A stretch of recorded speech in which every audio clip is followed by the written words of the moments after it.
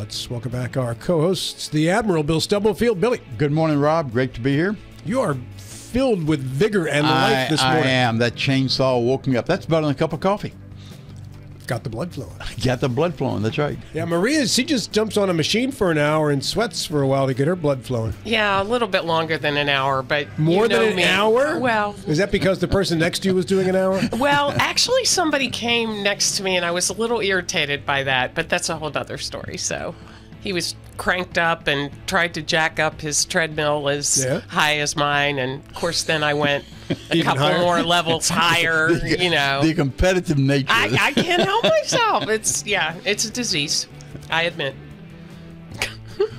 Did you outdo him? Of course I did. Oh, there you go. He did 13 minutes. Come on. Oh, you can do that on your head. I know. Years ago in the Wellness Center, where a group of us there every morning, they had a contest, a number of points or hours time you put calories burned. Calories burned. So she, not that she remembers. Yeah, I did. And one gentleman tended to spend a lot of his time with his feet on both sides of the rail while the treadmill was running underneath him, so he was not exercising. But that particular month, he actually beat Maria for calories burned.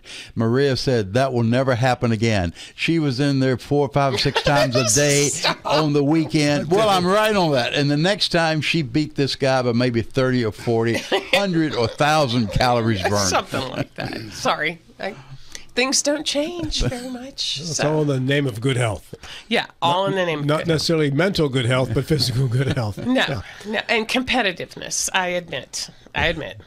So. Our guest in this segment is the new sheriff of Berkeley County, Rob Blair. Good morning, Rob. Great to see you. Thanks so much for coming in. Good morning. Thanks for having me. You're how many days on the job now? This day, well, if you count the weekend, 6, but day 4. I took a little bit of break over the weekend. I had some stuff I had to do, but still stayed engaged. And this is day 4, and excited. I have to say, when I saw the list of 8 names that were being considered, I was drawn to your name and immediately thought, this is a slam dunk. They're going to select Rob Blair. And the reason why I said that is because there are very few people I can say this about, but there's not a negative opinion out there of you from the people that I ask about, right? So I mention your name, and it's just simply praise. Now, that's going to end now that you're in elected office, of course, but your resume spoke for itself, and the quality of person that you are speaks for itself. And I mean, I even remember when you were a Little League coach and your son was playing Little League ball and broadcasting those games and such. And even as a Little League coach, you didn't make a point of berating the umpires, for instance. At least not that I could hear so well. I might have got angry a few times, but it happens. Showed respect. Yes, absolutely. And that's an impressive part of your personality. And to build upon what you said, Rob, for the last 2 or 3 election cycles, when names are being floated for sheriff, I've heard numerous people say, I hope Rob Blair throws his name into the ring. Because a lot of us have been hoping that you would do that for quite a while now. So the question becomes, why did you submit your name for consideration now when you had resisted opportunities to run in the past? I think it's the timing of it, timing of my life, where I was at in life. I had some discussions with Mary Beth. I joked the other day that I used to be known as Mary Beth's husband. It's kind of changed now, so I don't know if it will or not. I'm fine with that. Hey, I'm fine with that. I'm in the same place with you. Yeah, I understand how that works. Yeah. So, well, she's a hurricane. Yes, and I'm blessed.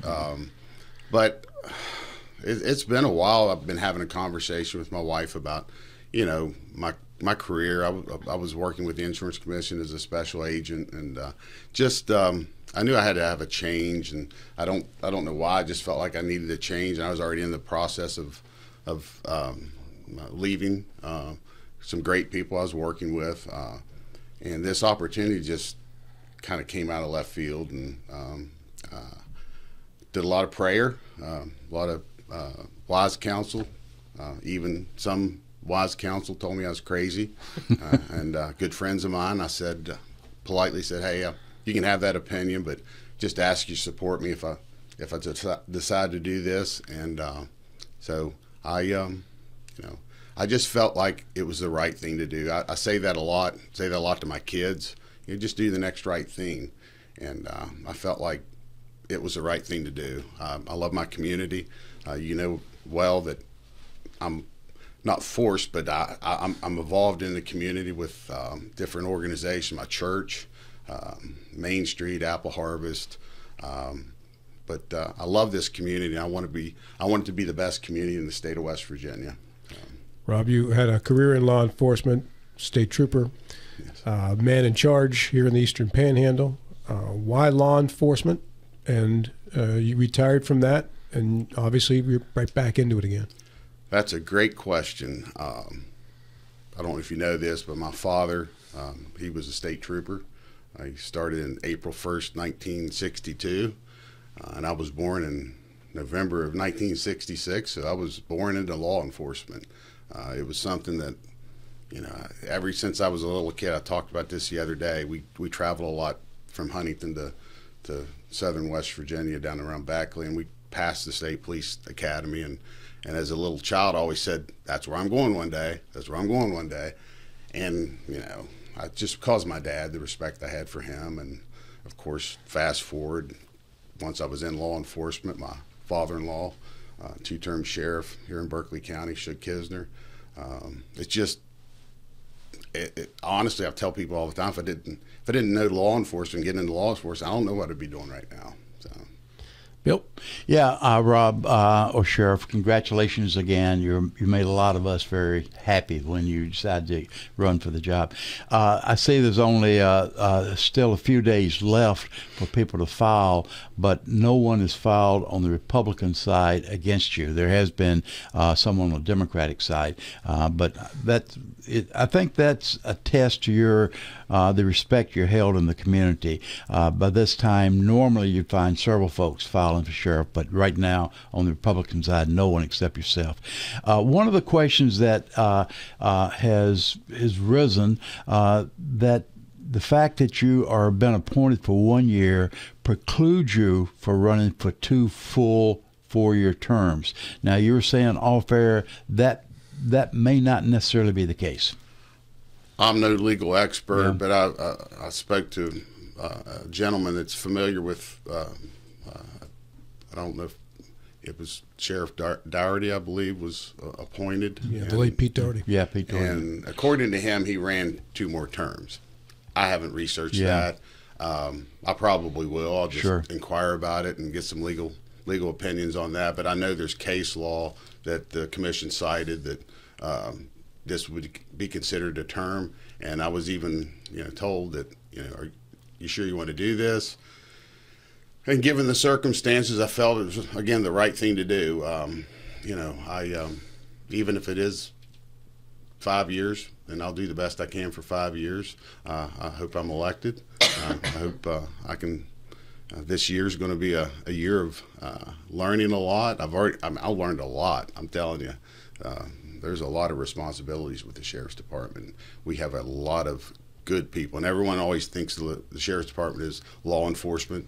Well, you've got a lot of responsibilities with the tax office. I was just going to ask that question. I'm sorry, I just remember, the sheriff is the chief tax collector of the county, and everybody sort of puts that piece aside and just looks at the law enforcement piece. Right. But talk a little bit about, in your 4 days of vast experience, what that piece of your job will look like, Sheriff. Well, that was actually one of the first places I went to. I wanted to, get to know the ladies and one guy. I think it's Jeremy, I think is his name. A lot of great people over there. Barb Gooden. Yeah, been there for years. Yeah, she does a fantastic job, and I've had, I think I signed like 90 documents the other day. There's a lot of conservatorships that I'm responsible for, and but they do a magnificent job over there. We're a few things we need to some requests from them. We're going to help them out. I want to be a resource to them. I don't want them to think that I'm just over here in law enforcement, but I've got some great help on the law enforcement side too. So. Yeah. Blair is our guest. He is the new sheriff of Berkeley County. Go ahead, Bill. Yeah, it's an unfair question, but I'll ask it anyway. I realize you've only been on board 4 days or so, but yet you've been involved in the community, an observer of the sheriff's department over the years. On the long term, talking about toward the end of your tenure, Sheriff, be it 5 years or 9 years, is there a direction that you think the sheriff department needs to move to that is not covered in times past? I think they do a magnificent job now. My whole when I was talking about the direction, I really want to see the community connection. Sometimes in law enforcement, I was guilty of it. We're all guilty of it. You see the worst of the worst, and you deal with the public, and you might become just a little bit hardened. And I talked about this the other day. You know, everyone in life has purpose, even the guy sitting on the park bench. We need to treat people with decency, and I'm not saying we haven't in the past, but I want our agency, the Berkeley County Sheriff's Department, working with the state police, working with the city police, working with any law enforcement agency in the county, you know, cooperatively. There's always agency, you know, that's the state police, that's the sheriff. I come from a task force background. Served 2 times on the Eastern Panhandle Drug and Violent Crimes Task Force, and we had a kind of a thing that we talked about. When we came into the office, our agency identity stayed at the door, and we worked as police officers together to make a difference in the community, and it was very successful. And that's the thing. We're having a training right now at the Sheriff's Department. 75 individuals from various agencies from all over. It's gang related. We're doing that right now as I speak. I got to greet the people this morning before I came here, and that's the kind of stuff. I just want cooperation, just total cooperation wherever we can. If we can be an asset to someone, that's what I want to do. You mentioned gang related for training. Is that a significant problem in the Eastern Panhandle? It has been. I mean, we're obviously an hour and 20 minutes from 2 major cities, sure. And then you got Philadelphia, and we're right in the middle of stuff, and unfortunately we are a market for the things that gangs and drug dealers. This is a prime market, and if the Eastern Panhandle Drug and Violent Crimes Task Force has been a major asset to people don't see it. You know, people see the flash, you know, this bust, and they don't do that. They're working cases that no one ever sees, and I think you'll see some fruits of that in the future, and we're going to really support that. We have 1 member on there now, and we're going to look at that hard and see if we can even resource it more. I think it's a testament to our sheriff and our police force in Martinsburg and the state police that we as citizens do not see the manifestation of gang wars and the like. You folks have done a nice job of keeping it under control. I'm sure it exists. It's just the fact that we as regular citizens fortunately do not see it on a first-hand basis. Yes, sir. You're right about that. Ann Rose in our comments section wrote, Rob, that you mentioned in your interview you were bringing someone alongside who would be impressive and a person who knew a lot. Who is that person, and when will that person be joining you? He's already on board, and it's he is, his title right now is Chief Administrative Officer. It's Eric Burnett. He just retired from the state police. He brings along a lot of qualities that is going to be an asset to the agency. He was the military surplus officer for the state police, and that's a program that the military gets a lot of equipment that they sometimes they don't use, and it's very good equipment. He's been able to identify that. He's up on a lot of law enforcement things that's going to help me in this transit. This is a very unique transition period. Usually, you know, you get the election in November, and then you have that space, but we hit the ground running, and so we've got some things to work out in this period of transition. But he's going to be a big asset to me. Is he effectively your number 2? My number 2 right now, the 102, is Tom Young, and he's still there. And he's been nothing but professional to me, and he's my hope is that he can help Eric Burnett make this transition successfully, and it's temporary, but I think it's going to work really well. And again, it's for the benefit of the citizens of Berkeley County and the Berkeley County Sheriff's Department to make this transition the easiest and best we can. So maybe you could answer this question for us as a career law enforcement person, and then someone who's kind of outside looking in as a registered voter who was voting in elections for sheriff and what have you. The Sheriff's Department in Berkeley County for the last several terms has been the most dramatic public office in the Eastern Panhandle. I'm not stating that as fact, I'm stating it as my opinion, but I've heard many others say the same thing. From the 30,000 feet view, as a person who's been in law enforcement and was then out of it as a registered voter voting for this position, do you have any idea why that seems to be the case? If presuming you agree with me, but do you have any idea why that area is such for drama? I don't. Maybe it's certain personalities. I don't know. I'm probably the least dramatic person you ever meet. It's just not me. I don't like to. It's one of the things I said when I did that. I don't want this to be about me. Mm-hmm. I don't want this to be about me, and that was my hope, my prayer, and I want it to be about the men and women, the civilians, the different departments of the. I want the focus to be on them because they do some great work that I don't think often gets the attention it probably. But I think maybe that's from my task force background that, we did the right thing. We did great cases. Some of the stuff we did, and we didn't go out and like seek the attention, like look at what we did. We like to help the uniform division, work with them, and I don't know. I'm not a dramatic person, and I really don't know. I couldn't really answer that totally for you. I don't. Yeah, Rob used the term personality, and I think that's right. The Sheriff's Department has not always been the most dramatic department in the county. At one time as a prosecuting attorney, and then Katie came in, and she was a personality, kind of let's get the job done. And then the county clerk for a while. Yeah, so there's been several.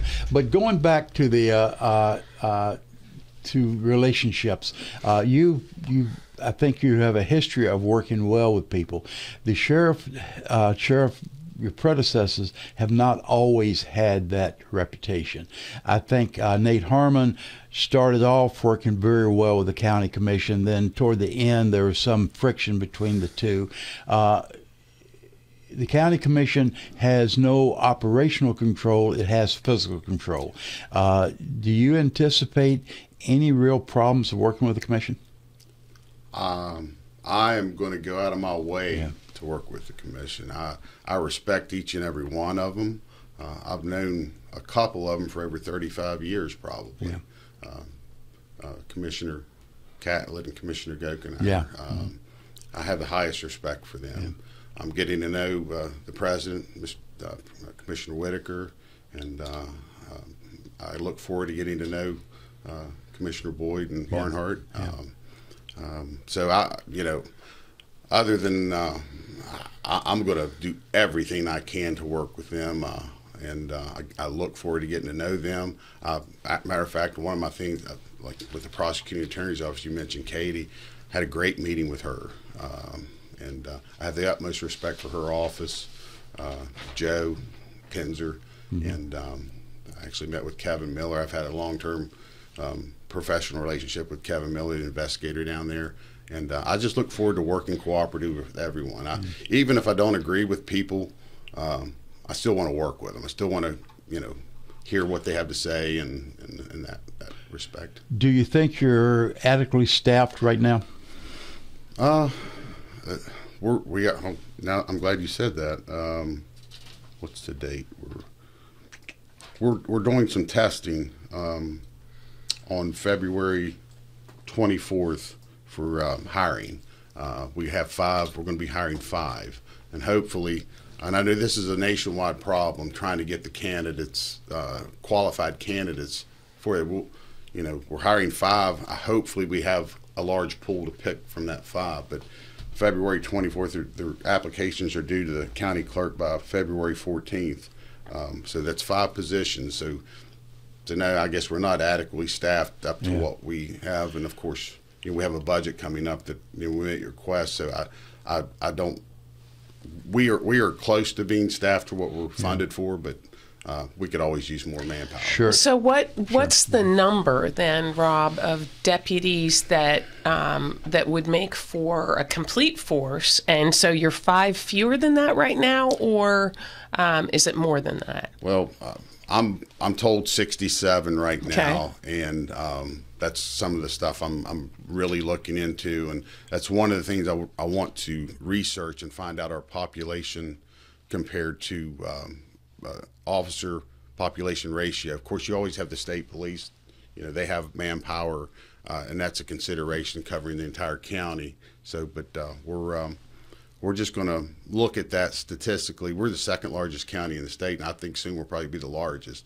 So we're going to have to grow. We're going to have to grow with the population, and I can safely say we probably don't have enough law enforcement compared to the population, but that's something we're going to look at as I get into this, and we'll obviously make the right requests and hopefully get the right manpower. Rob, we have to wrap up pretty soon here. It's 9:30 just about, but quickly, if you could, the situation you walked into is clearly an interesting one.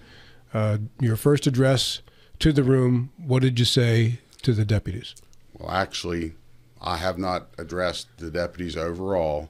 I'm meeting with the top command staff today, and we're going to strategically plan that. I want to talk to everyone, but the overall thing that I've passed down to them: do the next right thing to them. As long as they're doing the right thing, they may make mistakes of effort. Those are the things that we can deal with. It's the purposeful things that happen that aren't mistakes of effort. That's what gets you in trouble. So, and I don't see a lot of trouble there. I see a lot of individuals that want to be the best, and that's what I want to equip them to do. And if I can resource them, guide them, lead them in that way, that's my desire. In regards to whether a sheriff can serve more than 8 years, I got a text from Matt Umstead that you cannot.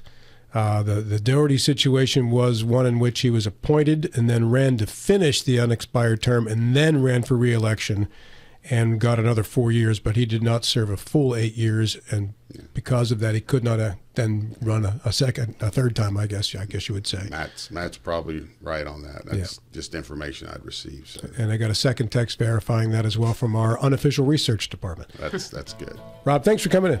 Thank you. I know you're very busy. We appreciate you carving the time out. Thank you. New Sheriff of Berkeley County, Rob Blair.